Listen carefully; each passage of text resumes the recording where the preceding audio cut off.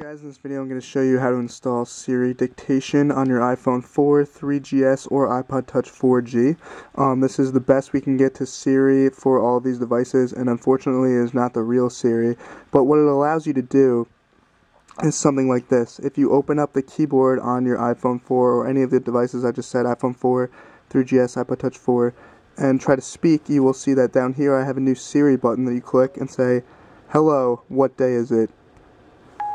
And once you click done, it will actually translate the text, and paste it there onto your whatever it is that you're typing in whatever app it is that you're typing. And it works well. It works on all devices with a microphone. And although it's not the best, it still is a little buggy. It works. Now, how do you install this? You do need a jailbreak. As you can see, I'm jailbroken on my iPod Touch 4 here. I'm not going to go into how to jailbreak. I'm just going to teach you about the app. I'll upload a jailbreak guide for all the updated devices on the iPhone 4 and iPod Touch 4 on iOS 5 and further later this week. But basically what you do is you got to open Cydia here.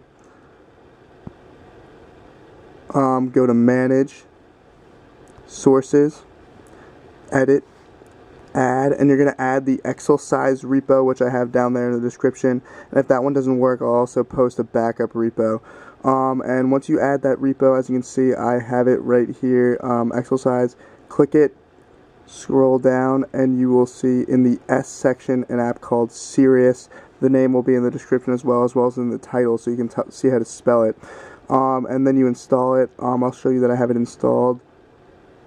As you can see, here I have Siri0us installed, and once it actually is installed, it's going to ask you to reboot your device. So you reboot the device, and then you will simply have the icon right there installed universally on your keyboard, and it does work. Again, you just click that and say, "Hello,"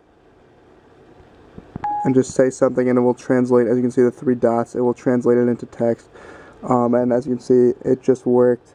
I just erased the O, but it just said hello. So yeah, it works well. I really like it. It's as close as we can get to Siri on the older devices, because of course we can't get Siri on these devices. But overall, great app.